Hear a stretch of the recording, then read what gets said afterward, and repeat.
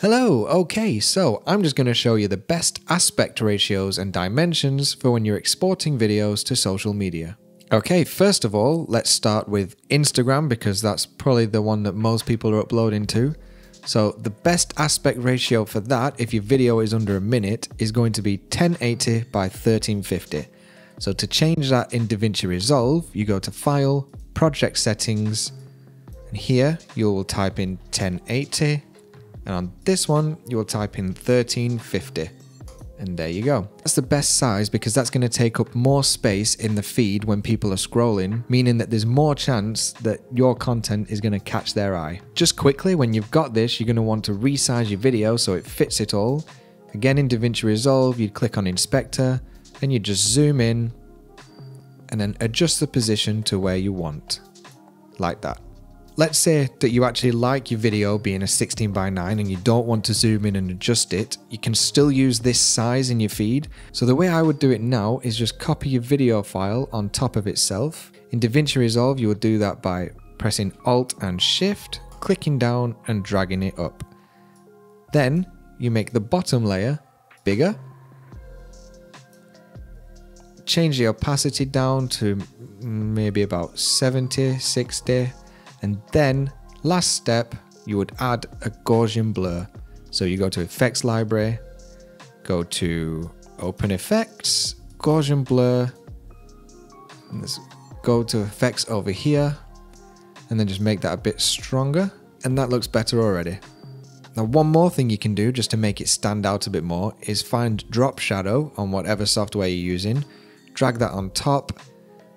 Now, you're going to want to just play around with it a little bit. So you've got the drop shadow on the bottom, and depending on what software you're using, you might need to make another one for the top. So you just do the exact opposite angle. And there you go. Now that is perfect for Instagram's size.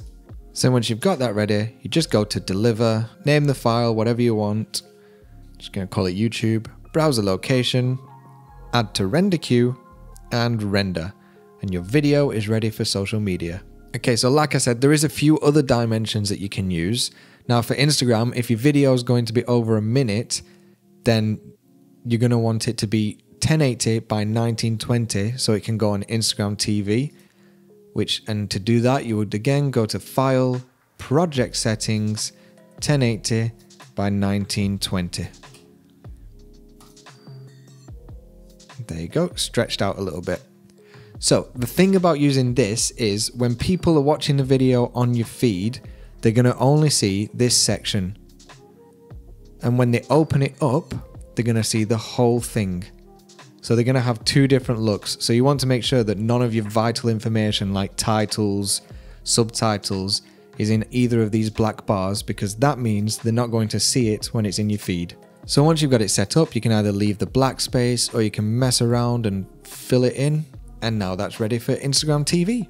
Now for Facebook, it depends where your viewers are mainly going to be seeing your ads or your content from. For mobile phone, I still think that 1080 by 1350, like we did for Instagram, is the best. But when they see that size on a desktop, it can cause different issues depending what resolution their desktop is. And it can make it so that it just comes with these weird bars at the side. So if you want to play it safe, you can just do 1080 by 1080, which displays well across all platforms. And that one would be File, Project Settings, 1080 by 1080. Now for 1080 by 1080, I wouldn't have the background one because you're not zooming in that much. So you can usually fit all your content on pretty well. So 1080 by 1080 is probably a better size when you're running ads so that you can have text underneath it and a link. But 1080 by 1350 I think is just better for spamming out content to everyone. And the last one, LinkedIn. I still personally for LinkedIn, I prefer just going with the standard 1920 by 1080 because LinkedIn's a more professional looking place and I think that this one just looks nicer, less spammy, and people are more likely to watch your videos on there because it's a more serious place.